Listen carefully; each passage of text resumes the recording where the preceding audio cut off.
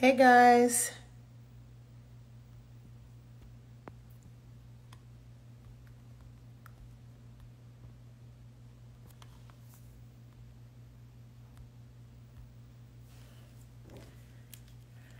Hi everyone. Let me put my earpiece in, y'all.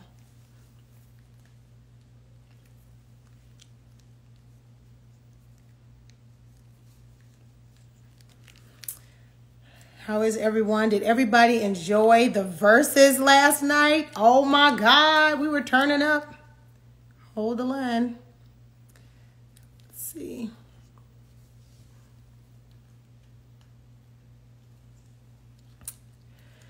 Okay. Oh man, the verses was legendary. Can you guys hear me okay? Everybody can hear me? Can you guys hear me? Noop's in the building. What's up? There's just Leon. Yay. Hold on.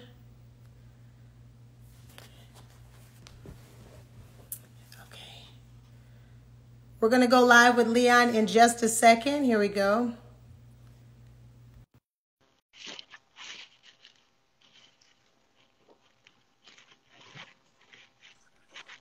Hey, Leon. Hey, what's going on? What's going on? So excited to talk to you today. Where are you?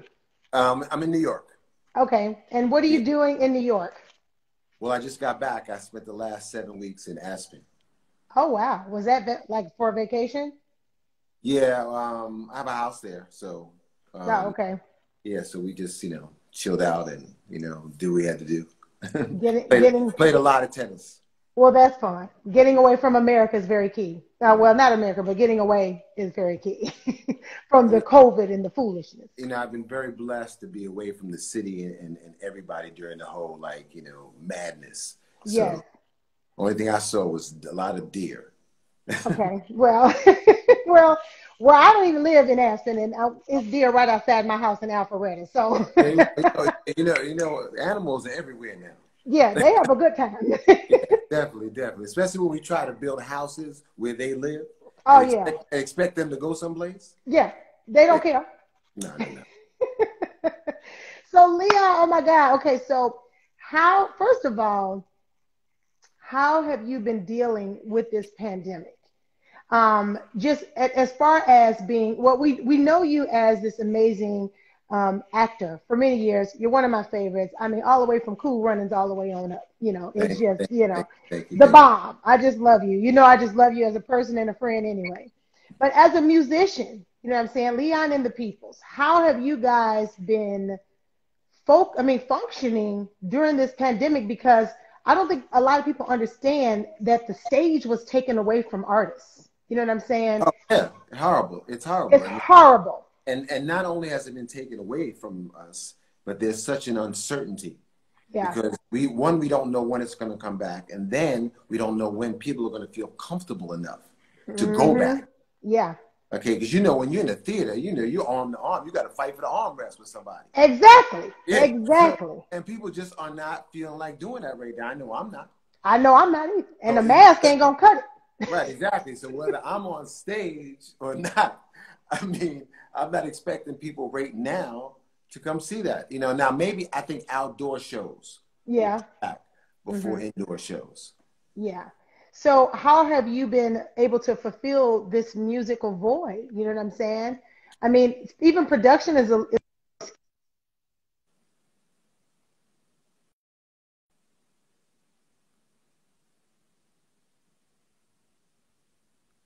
artist.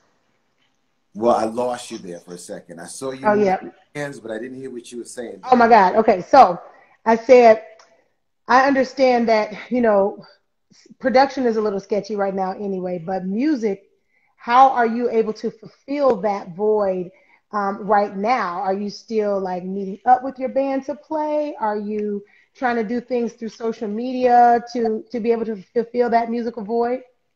Yeah, well, there's a few things. One, my band, we have a taped concert that we're doing um, in Hempstead, Long Island, at the end of the month. Hmm. So it's like a four-camera shoot, and we're actually going to do, our latest album because we were going to tour with it this summer, and we didn't get a chance to. So Right. So we're gonna put it on tape for people. And then I've been doing other things, you know, JK, which Yeah, you know how I JK. met you.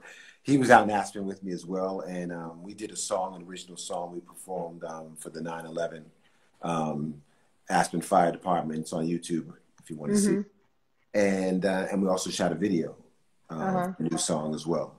So and then you know between that and my production company, I've been staying pretty busy because we're Yeah. developing projects as well. So you know, we have a Zoom call with my band that we try to Mm-hmm. do weekly. It's check in on people, make sure they're doing well, talk about what we're Mm-hmm. going to do. Now we're getting ready for our show, so that's great. And you know, it's just going to be good to be with the band and be out there performing. You know, that's what we Yeah. do. You know, so it's I look forward to it. I look forward to going to shows. I look forward to everything. You know, Man. I think that we've always, especially people like ourselves, always had appreciation for the arts. Yeah. But now I think our appreciation is just going to go through the roof because it's been taken from us. Yeah. Yeah.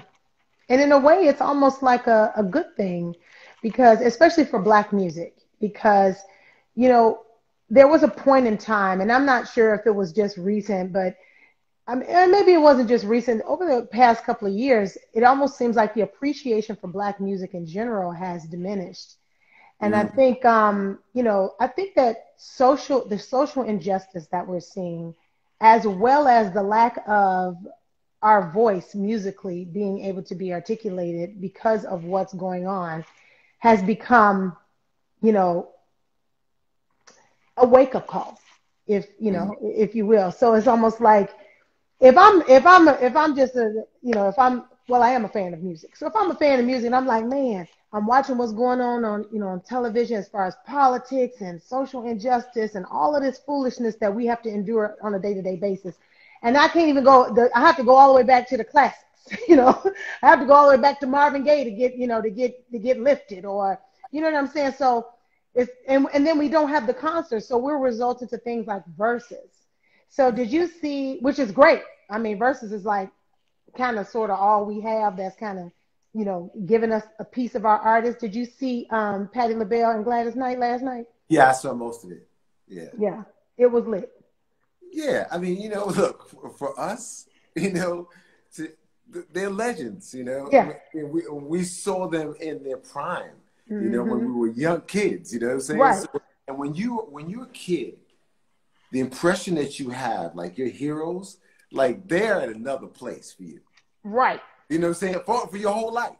You Hello. know, unless they do something to disappoint you. Right. But you know what I'm saying? But they're like here. It's like, you know, it doesn't matter who comes along. Like to me, every time I see and talk to Smokey Robinson, I gotta pinch myself. Yeah, you know what I'm saying? It's like because when I was a kid, like that was someone that I thought was like insane. You So, know? so like, how was it then being able to embody characters that you looked up to? Because you played in Five Harveys and the Temptations. Mm-hmm. I mean, that had to be something, having to morph into that, into the people that you looked up to, or to the music, the era that you looked up to. Mm-hmm. So, what was that like? You know what I'm saying? Having to morph into that era. You know, I think that because of my approach to the Mm-hmm. role, it wasn't really a factor because I couldn't let that factor into it, you know, Mm-hmm. because I have to be that person. I have to be in that era, you know. So for me, you know, I kind of took a, you know, what I was most comfortable with, a method approach to acting, you know. So I stayed in my character the entire time. So I was David Ruffin. I lived in that era. You know what I'm saying? Like that's how I felt the entire time. Mm-hmm. So I think that if I allowed the weight of, you know, oh my God, this is Motown. Oh my God, I'm about to do Ed Sullivan show as David Ruffin. Are you crazy? Like if I thought like that, I Right. wouldn't be able to be the person that you see on screen. So I don't allow those kind of things to even enter into it. I just go into the role and just become the person and just stay in it. It's just so interesting because you're equally musically inclined as your acting. So it's deep because you have, as an actor, you have to embody and get into specific characters. But then as an artist, as a singer, you actually can sing. Like you actually do have that, um, musical gift. So it's not like you're pretending to be something. It's almost like you can embody the person because it's very close. Did you feel like there were any similarities anyway in any of your characters, especially the musical characters you play, because you play Little Richard as well? And they're all very different characters. So it's like, did you ever feel like this is similar to what I do with Leon and the People, No, I never feel as though musically, I mean, the most art ever imitated life would be in a movie called The Price of Kissing. Mm. I played this bouncer who wanted to be a reggae singer. And I do this song, do a reggae version of Daddy's Home.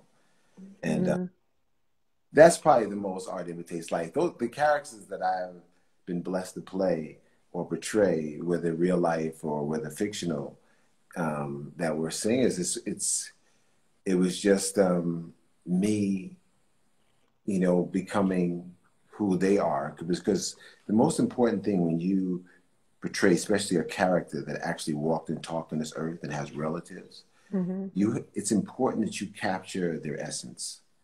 You don't have to look like them. You don't have to be them. You need to capture their essence. And that's the most important thing, And so if you look at, biopics from even way back in the 70s and stuff with Diana Ross playing Lady Sings the Blues. One of my favorites. Like that, right. And you never would think, never look at Diana Ross and think Billie Holiday. No way. Right. But she captured that essence, and that's what takes you through a story. And that is so right, because what's crazy is when I was younger and I watched Billie Holiday, when I watched Diana Ross do it, just for me, I always felt like she's Billie Holiday to me. Like, and I love the versions, even the versions of Diana's singing versions, right, better than the actual Billie Holiday version. Like, I had to really try to get into the Billie Holiday version because when I was younger, for me, Billy Dee Williams and Diana Ross, that was real to me. That was the true story. They were the real characters. That is the way it is with people when they love a story or when they get into a story, especially our people. Okay? Now, I can tell you stories that have embarrassed me. Like, for example, I performed with the Temptations, the Real Temptations at Fest, right? And the day before, they were doing an autograph signing. And they asked me to come down to the convention center if I wanted to with the autograph signing. So I get down there, right? And literally, these people were pushing the Temptations out of the way to get to me. And I'm saying, wait a second, these are the Temptations. They're like, no, to the Temptations is you, to us. Right, you Dave Ruffin. And so, it's like in that much, and even with the Five Heartbeats, which is actually a fictional story, right? Yeah. You know how many times I'll be going through the airport, whatever, and so I get, yo, when you going on tour? And I'm like, oh, cool, yeah, they feeling Leon and the People. So they're like, no, we're talking about the Five Heartbeats. I'm like, Five Heartbeats is not real. This is classic. But it was kind of real, wasn't it? It was based off of the Dales, right? No. It wasn't? Oh, okay. Okay, so now, Selena, there's something you have to do. Okay. For me, and you're going to love this. You have to watch this documentary called Making the Five Heartbeats. Oh, okay. Robert made a documentary about the making of the movies from the time he was a little boy to when he was on the set of Mahogany to when he had the idea to you're going to be surprised all the people who auditioned for this movie. Like, you got to see this documentary. It's streaming right now on UMC. So okay, I'm going to have to go see that. Yeah, and I got to catch this kissing movie too, because that slipped past me. Now, who then? I thought it was Marvin Jr. that was singing the lead in the movie. Who were the voices then that were singing? What in the Five Heartbeats? Yeah, in the Five Heartbeats. In the Five Heartbeats, I don't remember all the singers' names. But Robert had cast them before he cast the actors, because he knew when he was writing, he knew what each person's voice sounded like. Yeah, and so I cannot tell you that I do not have that information. Okay, well, I'm gonna have to investigate. I'm sure you can find it. Yeah, I'm sure someone probably listening to this will tell somebody, and they're probably gonna probably send it to the inbox. Now, that was me. Yeah, Yeah, well, these are classics. You know, Five Heartbeats, The Temptation. These are our classic music movies. And you're right. Like it just like to me, you David Ruffin. Diana Ross is Billie Holiday. I mean, it is what it is. But I think that's good for us. I'm waiting on this Marvin Gaye movie. Somebody got to play Marvin. I don't know why the people don't want to do Marvin. I mean, this is classic. Donny Hathaway. We need that era. We need Yeah, Minnie Riperton. the problem with movies and these biopics in the past have been is music rights. People are not. There's too many different people own different music rights, and they weren't going to let them go for whatever reason. Right. And people have tried. A couple of people have tried to make Marvin movies with just one song, and you can't do that. Yeah, that's true. So whether it's Marvin or anybody else, you got to have that music. That is really when you're making a movie, a biopic. That's the first thing you secure is the music rights because you can't make it without that. And usually that's the selling point of the movie, hearing the new remastered versions of it. Yeah. That is true. It is very hard to get clearance, especially a Marvin Gaye catalog. That's probably a tough one because it's even hard to sample him. It's hard to sample him. They don't play. For example, like say if you wanted the Beatles, right? Then you're gonna have to give them a piece of your movie. Oh man, if not the whole movie, because they don't play. I remember they called me in and I recorded a reggae version of "Here Comes the Sun" for the opening titles of Cool Runnings, and they wanted $500,000 for us, and Disney was like, "Nah." Oh yeah, that's a fool. $500,000 is nuts. I guess they say, look here, it's a bunch of us. We need to be. If they knew how the record business was going to go, they would have taken it. They would have taken anything. Because it's definitely not the same. Anything. This is true tea. Yeah. And let's move on to your music. Because what I'm seeing too is people in here like, oh, Leon sing? Only a couple of people. They like, Leon sing? Yes, Leon sings. As a matter of fact, me and Leon have a song called Bottles and Cans. Okay then? He sounds wonderful on as usual. Thank you very much, Leon. Which you all should go research that because that was the bomb. And you just talked about how you released an album right before this pandemic. So did I. So I know what that is. But talk to us about the new album. Also, Leon sings reggae because you are West Indian, correct? Yeah, but it's a mixture between reggae and soul. We don't play. Okay, so he's. Yeah, like if you come to listen to us, you're going to hear a mixture between reggae and soul music. Okay, so he's a reggae soul artist. That's what we're going to Speaking of reggae soul, we must mention someone who brought that real soul to reggae, who just passed away. Yeah. Toots Hibbert. Yeah. We gotta give him his name. Saw that on Moni Love's page. I saw that down to Moni Love's page. Yeah, I posted something as well. Yeah. Yes. Well, I'm a huge fan of reggae. Oh yes. Yeah, the reggae album, didn't you? Yeah, me and Music Soul Child, we did a reggae soul album. Exactly. Called Nine. And we decided we wanted to infuse what we do in our craft of R&B. So it's kind of like R&B reggae, Right. Which is we're both soul singers, so same concept. Yeah, of course. Yeah. But we wanted to merge R&B and put it in and merge the two like with reggae music. So we didn't want to try to sing or sound reggae. You know what I'm saying? Right. That's whack. You wanted to do your own thing. Right. We wanted to pay homage to what we do. To both concepts. I'm representing too. I got my Bob Marley on. But so let's talk about. Oh, and guys, if you guys have any questions for Leon, please put them in the box. And we're going to answer them at the back end of this conversation. But I want to talk about social injustice. And I want to talk a little bit about the movement of Black people. And where do you think, we need to go in this moment? Now, we already know that social injustice has existed in everything. It's been systemic. So we already know that we've been dealing with this forever, actually, forever. But in this time, in this moment, in the middle of a pandemic, with this president who's outrageous. I mean, I don't even have any more bad words to use to describe him because it's never good enough. But in this era, what do you think now is the responsibility of twofold question? One, artists, us, what's our responsibility? And two, our community. what is the responsibility of us right now? What can we do? I know there's so many people that are like, well, how can I protest? What can my stance be? What do we do next besides voting, which is a big one?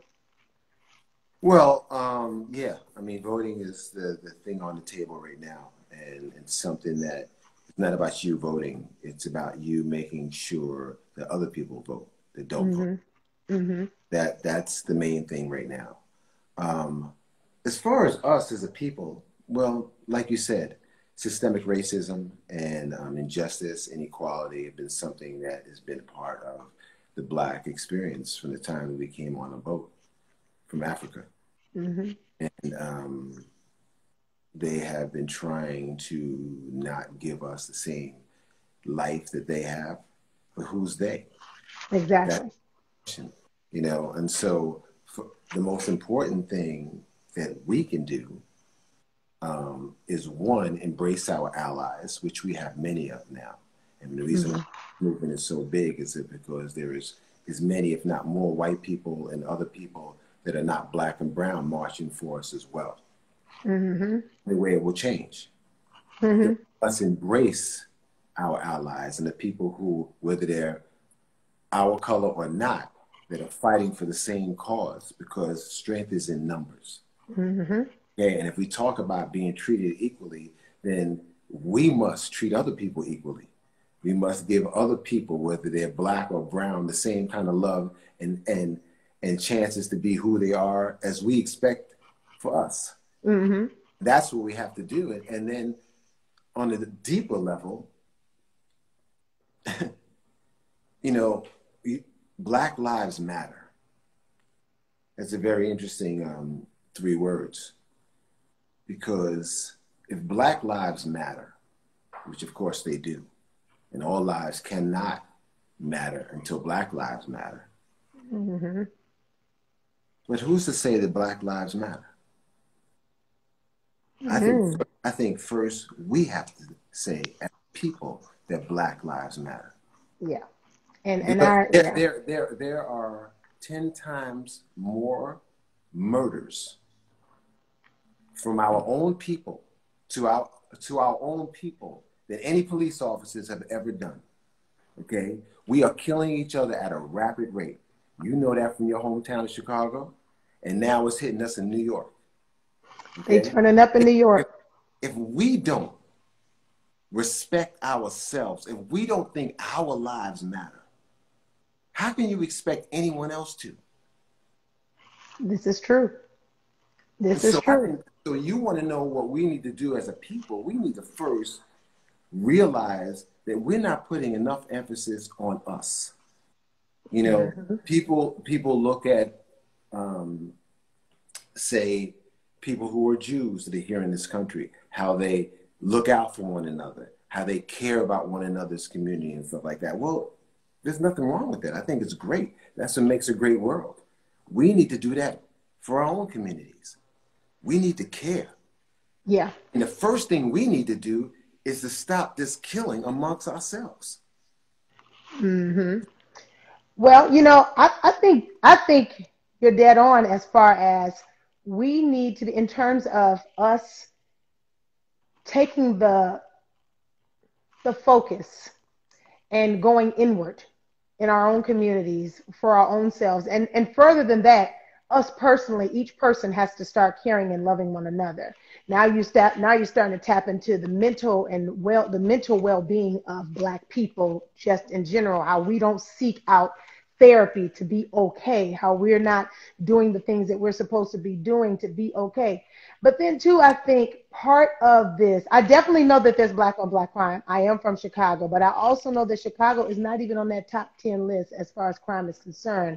And I also know that that narrative was exacerbated by the press. However, and I think that that narrative is exacerbated by the press totally.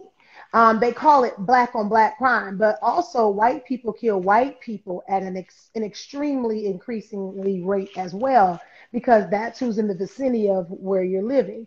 Now, unfortunately, we can't afford as a people to be that reckless with our own lives because we're already fighting for them out the gate. So, in that respect, You're absolutely right. We have to be more conscious of caring about each other because our life depends on it. We're not in a predicament where we can just frivolously kill ourselves off because there's already enough of that agenda embedded inside of one, our history, and two, the system. So if it's not with just outright police officers, it's in our food, it's in our diets, it's in our the way that doctors treat us, the way that the medical field treats us. I mean, there's so many different Insurance, way the insurance company treat us, the way the bank. exactly. Yeah, it's on and on and on. It's on You and know, on and on. So we but don't have the liberty things to we be this can't do frivolous. the things that we can't control. Right. Okay, if we can march and protest, for the death of another unarmed black man, then we can march and protest in our own communities to get the drugs and the drug dealers and the gangs out of our communities. Yeah. You see what I'm saying? And so, I mean, I think it starts. I mean, everything starts at home. It starts at home, and it also starts with education. Hmm. We live in a world in which we are taught in school things that aren't even true. Okay, This is true. and so, but we must make it a point of trying to be good parents, trying to Hmm. teach our kids, also educating our young black men and daughters about how to behave if they are stopped by the police, because that's a Yeah. problem as well. Okay. That is a problem as well. And it's something that's going to happen. I mean, I've been stopped by the police 7, 8 times, done all kinds of things. But I tell you, my father was a police officer at one point, so I knew how to behave or how to act. Do you know what I'm saying? But a lot of young kids don't. A lot of kids Hmm. are just upset and angry why it's been happening. Next thing you know, they're in the squad car or worse, Yeah. and it's Hmm. unnecessary. Which is still not to their fault. I mean, because white people do the same thing, and then they walk away or they get Oh Burger no, no, King. without a doubt. But we already know the cards are stacked against us. This is true. So we have All to be right, that's what I'm smarter. saying. That's something we have to teach our kids. Yeah. Okay, I mean that cop is coming over here looking. Oh, please, I hope he or she give me an excuse. Hmm. You know what I'm saying? Yeah, they're waiting. Yeah. So I mean, if you get the wrong cop, so Hmm. what I'm just saying is that we have to be on top of things. We must be aware. We must be woke. We must know the world we're living in and be ready to succeed regardless. Hmm. Now, I, where do you think, Leon? So, like, let's take low socioeconomic neighborhoods, pretty much the ghetto, the projects, the hood. The places that we've come from. African Americans, and not all of us. We all weren't raised in the hood. Some of us were raised middle class and everything. But even if you were raised middle class, you still have family that was from the hood. You still have friends that was from the hood, and you were still mindful and literate of the problems and challenges that our people, our brothers and sisters are up against all the time in these communities that if I might add, were kind of sort of designed for us to be in, or the structure of it and the way it has become based on, we can go through the whole, oh, well, they didn't give us this and that and the 40 acres and a mule. And so this was the setup. And this is why, it was never designed for us to thrive. We already know that. So, with that being known and said, and people being able to use that excuse, what is the new thing we need to do to combat those excuses, right? Because it's just like people saying, well, I'm not voting because the president is this, it's still white man, or we still not going to get what we want.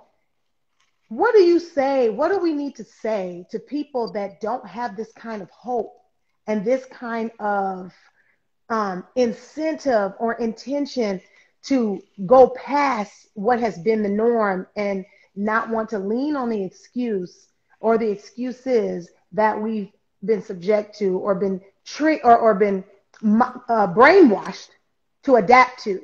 How can we get past the mindset? Because it's the mindset, right?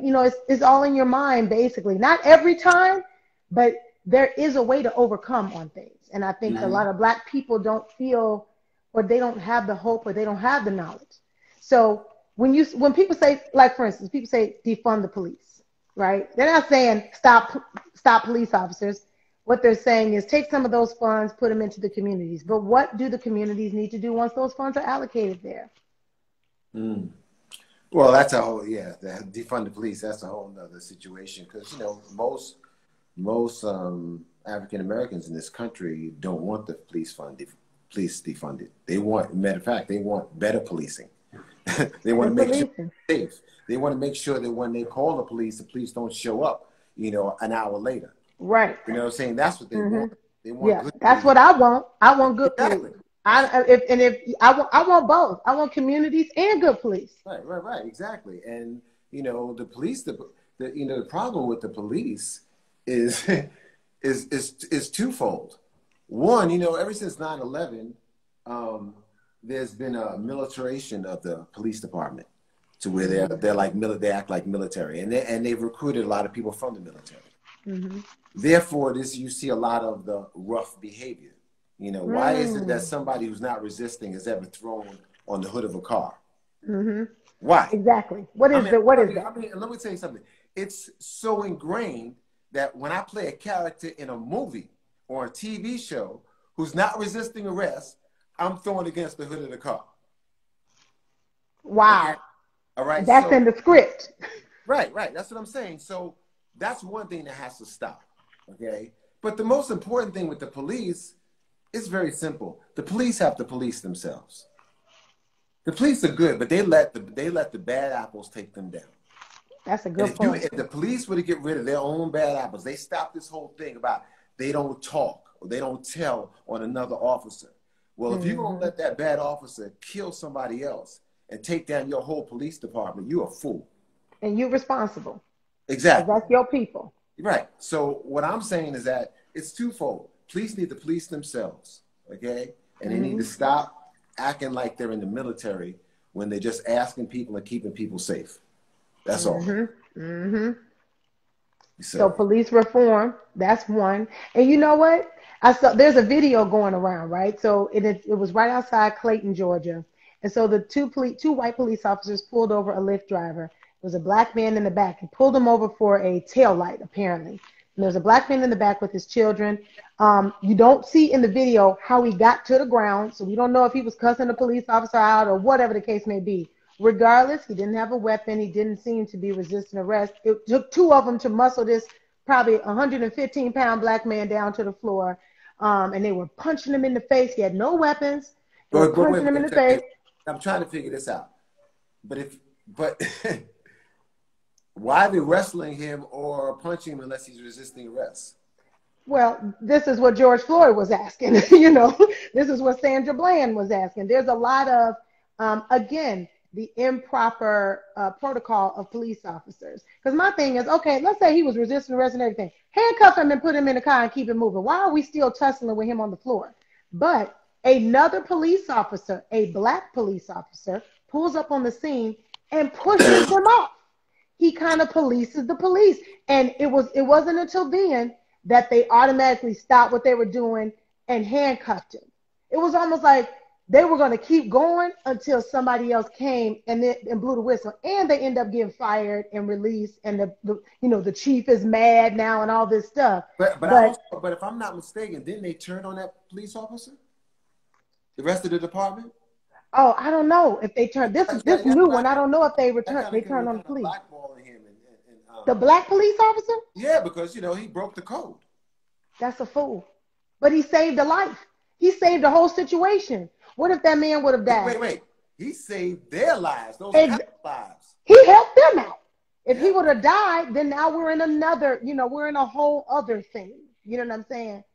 So I think, and then also too, remember when we were watching the protests here in Atlanta and the black woman cussed out those police officers for being, for doing too much to the protesters and, wrestling people down. And because I think we have to understand that police officers are people. Mm. So in their brains, they're people. They're not machines. They're human beings, and human beings do human being shit that's not always good. You know what I'm saying? Just because they have a badge doesn't mean that they're exempt from snapping out. And I like the movie that I did with Ice-T and them, The Equal Standard, Tobias Trevelyan and Ice-T and Sticky Fingers and all of them. And it was about accountability. You know what I'm saying? It was about accountability within the police force. So it was like the same kind of thing. Like, You know what I'm saying? There has to be some level of accountability between each other. And we also talked about and touched on in that movie, like, there's no real psychiatric evaluations when choosing police officers. I mean, But they shouldn't. That's one of the most important things. So The first thing a guy comes in, you should go like this. Has anyone ever thrown you in a locker and locked you in? Are you crazy? I want to know if you have a vendetta against anybody. Yeah. Any reason. Exactly. We need you to sit up here in this lie detector test, and we need to ask you a few questions. But no, really, you have to do that, and that's something that needs to be taken care of. You know, you can't have the wrong people in there, but you have to also realize that, you know, just like police officers, just the same thing in the military. You know, they're taking in all types of people, and people that should, man, they should not have a gun. Yeah, because then when they're done, oh my God, and they come out of the military and what being in the military already does mentally, my God, today. And I know a few veterans that, you know, they just can't snap out of it. They can't snap out of certain concepts. Oh yeah, of course. The mental anguish. That's traumatic experiences, man, that I couldn't even imagine what it's like, you know. Unless I was playing in the movie, then I can imagine. Then you have to.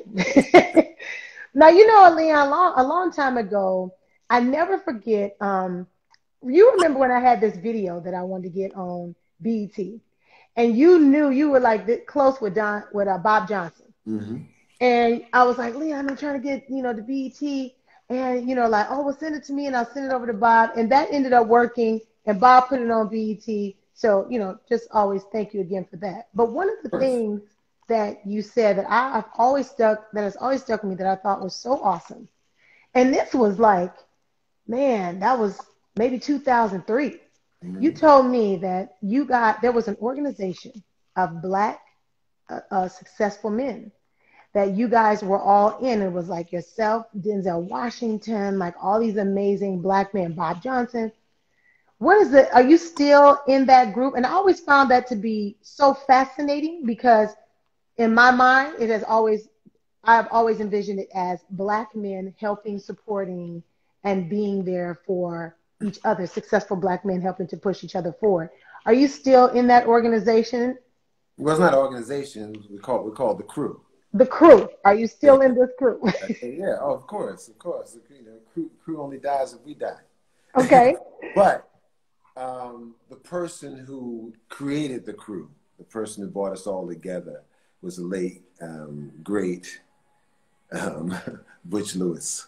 And that was our guy. He's the one that brought us all together. And we've had some great times together, and we all stay in touch. And you know, we don't have as many outings since Butch has been gone, but right. Yeah, but we're crew forever. Now, let me ask you this. Do you guys, you say you still talk. Do you think that, or do you guys ever talk about what you could do in this moment for the movement, even if it's voting or voting initiatives, or, you know what I'm saying, any type of protest to help out the movement right now? Especially Black men and mental awareness. Yeah. No, you know, we talk amongst ourselves because we're all doing individual things for it. If there was any way for us to come together for a common cause, we would in a second. But you know, everyone is just doing, you know, their own thing, because it's a very weird time right now. For an entertainer, actor, you know, because they keep saying, "Oh, we're going back to work here. We're going back to work here. We're going back." So we're kind of like halfway in the door, halfway out. Or should we be home now? Should we be getting ready? Should I be shaving now? Should I be growing my mustache back now? Right. You know, it's like, you know, like what's going on? You know, like, you know, and so it's hard to commit to almost anything. You know, I mean, because realistically, the only places that someone like myself needs to be would be in a battleground state. You know, trying to get people to make sure they vote, because here in New York, it doesn't matter. California, it doesn't matter. they're going to vote overwhelmingly Democratic, and Trump is from here. Mm. There's no one that likes him because Yeah. we know him. Right. You know, So you know he's a fool. yeah, right, yeah. It's like, please. So, but it's the battleground states. It's those states that swung things before, and I just gonna tell all of you right now that if you think that things are bad right now, let this man get reelected. He is being openly divisive and racist. He is not caring about anything. He always has a vendetta against people. Can you imagine how he'd be prancing around like a peacock, lashing out at every single person that went against him, which is Man, almost everybody? which is almost Can you everybody. imagine what things would be like right now and we'll still be in the middle of a pandemic? And still be in the pandemic. Listen, I'm telling you, it is like I'm telling you, it's life or death. As far as It's I'm concerned. detrimental. I It's agree. death. But back to your original question. Yes. I mean, it's fine. About We're conversing about everything. what do we do to tell people that don't think they should vote or why they should vote and its importance? Well, this is what I would tell them. Okay, is that this is not about us. You've lived most of your life, Selena, so have I. This is about our children. Plain and simple. They're going to be the ones that are going to reap. You're already successful, and you're going to continue to be successful, and God willing, so will I. But now they have to go through this world, okay? And do you want them going through a world that is almost mirroring the race riots of the 60s right now? Do you want them in 2025, 2030, talking about, whether some kid called them nigger or whether they're being, arrested by the police for doing nothing or shot or killed? I mean, really? Do you want to be one of them mothers crying about their kid? Mm-hmm. Because that's what it's about. It's not about us. It's about them. So whoever you're talking to, if they got kids, if they got nieces and nephews that they care about, talk about that to them. Because that's what should turn them. Because that's what it's really about. That's real talk. That's very, very real talk. And it's good that our younger generation is radical enough to want change as well. You know what? Let's go to the question box, Leon, and see what the people, no pun intended, Leon and the people, have to say. Let me see. Let's see. I like this question. This is a good one. This is Sweetie Pie from New York. She says, how does Leon cleanse his mind after a role? So we talked about you embodying characters, but then how do you get out of these characters?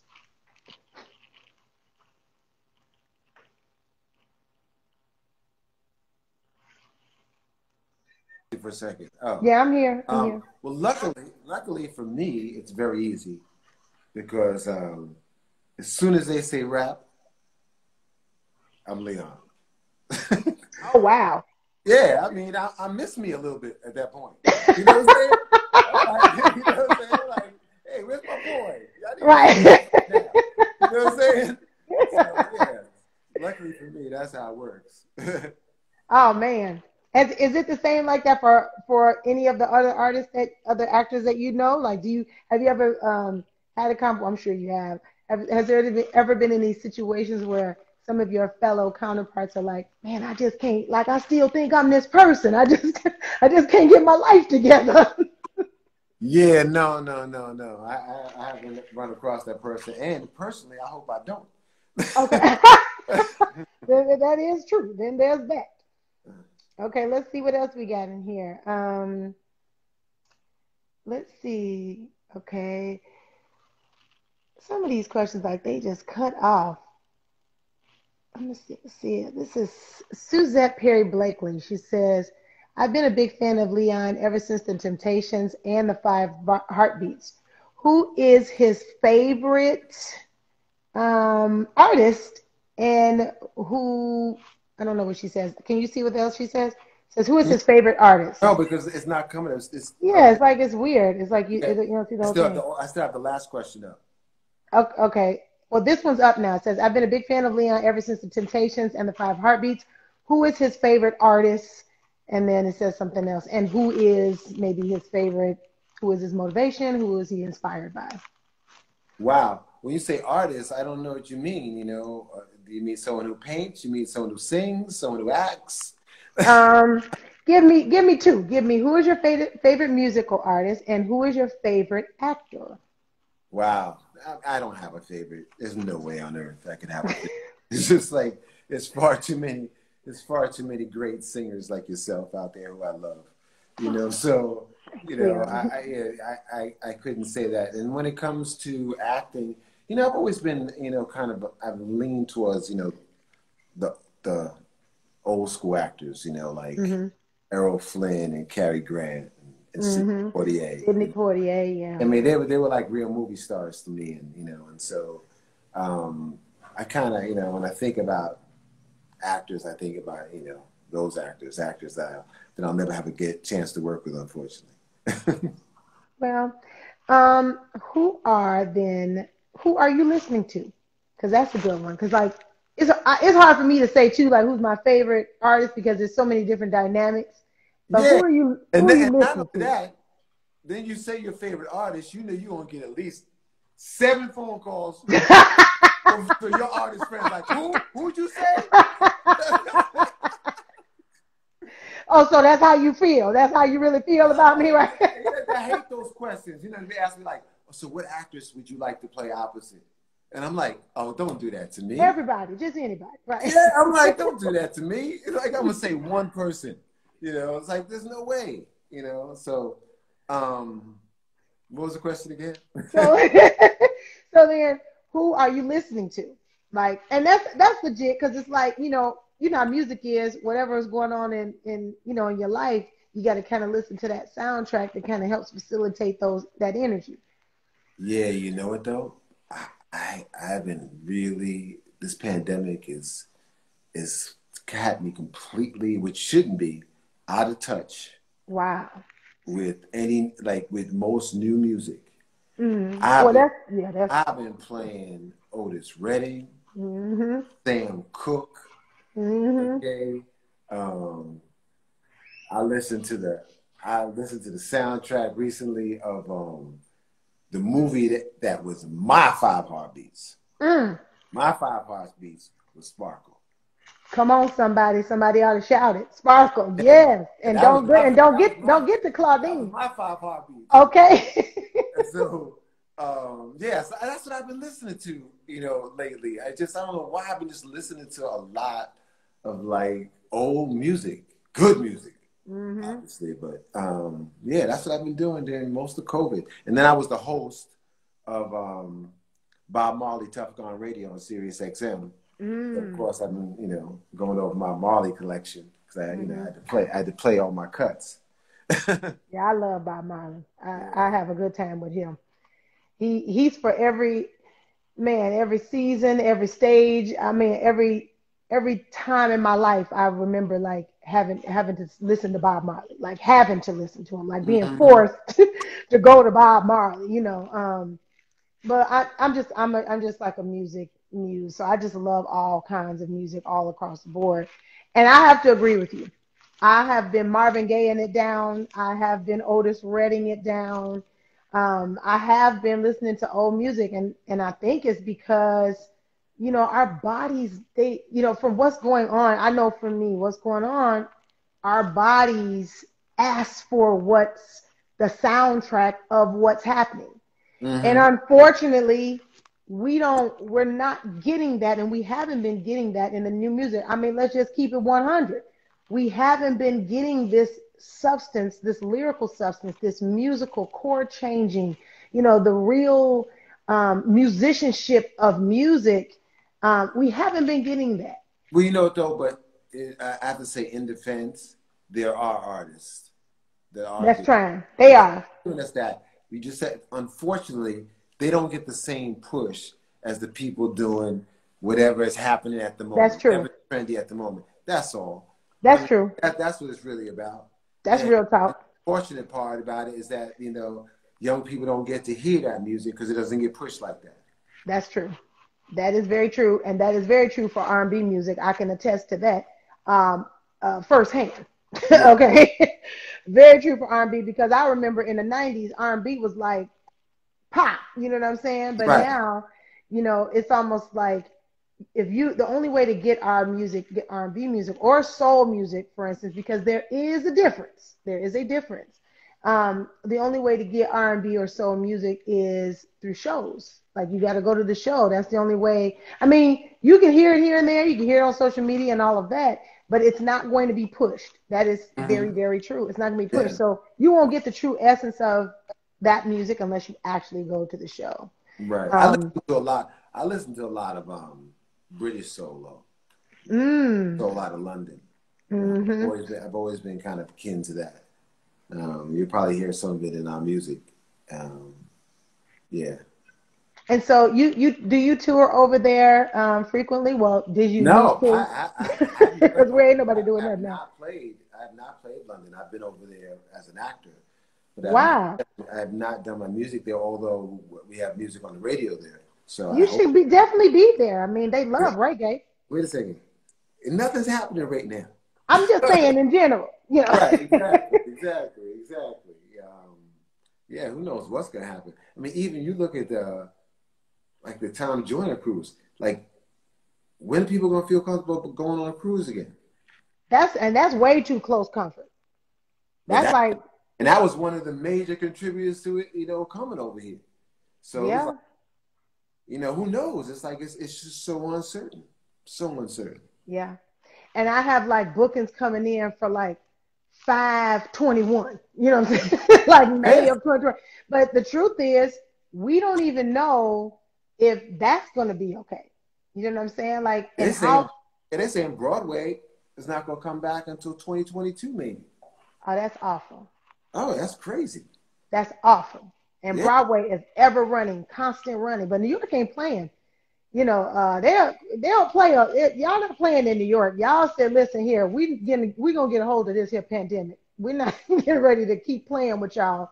We're gonna shut everything down. No. It's like it's crazy. Like going to Atlanta, I got to go to Atlanta and see my daughter. I was like, I'm trying to figure out because if I go there, I got to quarantine when I come back. I don't got time to quarantine. I don't have a month to take out to see somebody for 4 days. It's a fool. And when you come here, it's the Twilight Zone because in some places they're not even wearing masks.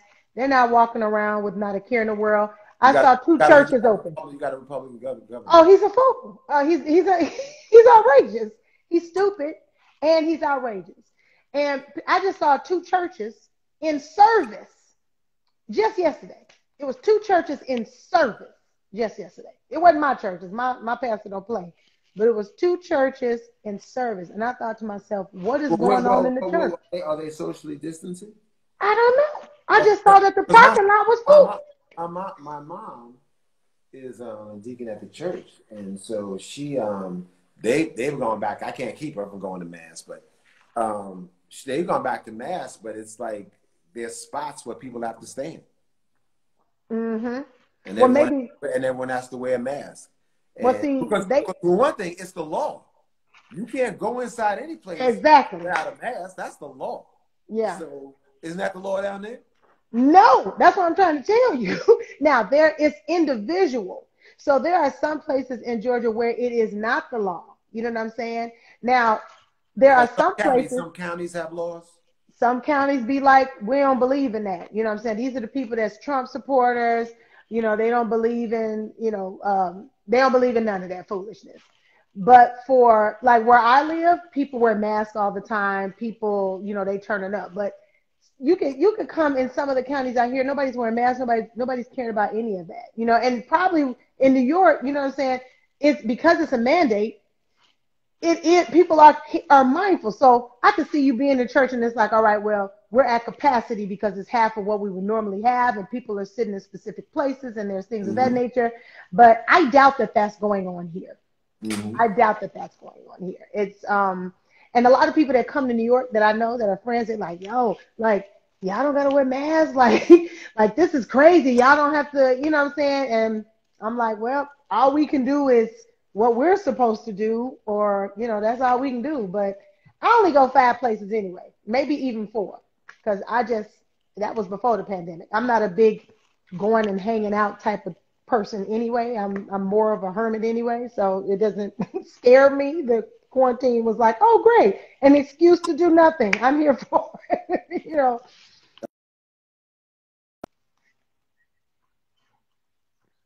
I want to hang out with a bunch of people and take a risk during That's the pandemic.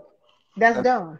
You know what I think it is? I think if you're around here long enough in life, you realize that this is some unusual part of my friend's shit. Okay? And this is not like anything we've ever seen before. We've never lived through anything like this before. Yeah. We never will again. And it's like, if you're not taking this serious, like, I don't know what in the hell you are. I've never seen anything like this. You? No, I've never seen anything like this, and I don't want to see anything like this ever again. Crazy. Well, what we do want to see, Leon, is you thrive. And what we do want to see is all the rest of the projects that you're dealing with. And what I know everybody in here wants to know is, first of all, the name of your last album, where can we get it, and any projects that you're working on that we should be looking for that's coming up. Let's see. Well, the name of our latest album is Love is a Beautiful Thing. Okay. And I have that shirt. I have the T-shirt. That's Love is Beautiful Thing. I was looking for, I have my Leon and the People shirt, but I have the Love is Beautiful Thing. Well, I think because the single came out a long time before the album. Right. And then that single, as well as Beautiful, the first song off there, both charted in the top 20 in the first week it came out on Billboard. And then just look out for, we had a single that was really popular where everywhere we played, we couldn't wait to play it all summer called Sometimes I Wish I Was Single. People just love this song, and because the title catches you, but it's really a love song about going back to the days when you first met. Oh, okay. Yeah. So, so we're just looking forward to doing it. You can buy our album any way you buy music. iTunes, Amazon Music, any place, Leon and the People. So just go to our website and get your Love is a Beautiful Thing T-shirt. And what's this kissing movie again? Because I need to go look that up. Oh, The Price of Kissing. The Price of Kissing. Okay, I need to go watch that because we still inside, so we're looking for movies to watch and things to. And we got different colored shirts. I need to send you another one. Yes, mine is great, and it has like the little brown letters on it. Right. Yeah. Now we got burgundy and black. Oh, I like burgundy. That's a good color. The burgundy one. Right. I want a burgundy one. So text me your address. I'll make sure you get it. All right. Well, Leon, thank you so much for being on Music Mondays. I'm sorry, I'm not even on camera. What's wrong? Well, you're there. Well, thank you so much for being on. Too comfortable. Well, that's a good thing. And Slee, I'm so sorry I missed you in Atlanta. That's okay. On that show, I wasn't there, but this is way better because now you don't have to share me with anybody. Right. You. Cool. Exactly. Thank you so much, Leon. I love you. You're my boy. I always want to see you thrive because you continue to thrive. Tell JK I love him. I miss him. Oh, wait a second. JK said to give you a message. Uh-oh, what'd he say? That's my boy. He's doing another solo record, and he wants you on one of the tracks. Well, that's easy. Tell him all he has to do is reach out to me, call me, whatever. I got the same number. Exactly. Whenever he says, I go, I guess, good choice. Yes. and he knows I'm always there for him. I love him. So thank you, Leon. And hopefully we can have you on Cocktails with the Queens. That's another new show I'm doing for Fox Soul. So we're going to try to steal you for that as well. Oh, yeah. But thank you so much for being. Is it just you? Is it just you and ladies? It's me, Vivica Fox, Lisa Ray McCoy, and Claudia Jordan. Ooh. Yeah. I'm going to have to brush my teeth for that. Well, you should have brushed your teeth for this today. Because the ladies will be watching. They have a good time. And it airs Monday nights on Fox Soul. So I have to do that tonight with the lovely ladies. They're Ladies, I amazing. said hello and have fun. I will. And thank you so much. Be safe. Stay corona free, Leon, and stay sucker free as always. Always. Got to. And vote. Vote. And vote. Tell the people to vote. Please. Peace. All right. Good seeing you, dog. Good to see you, Leon. All right.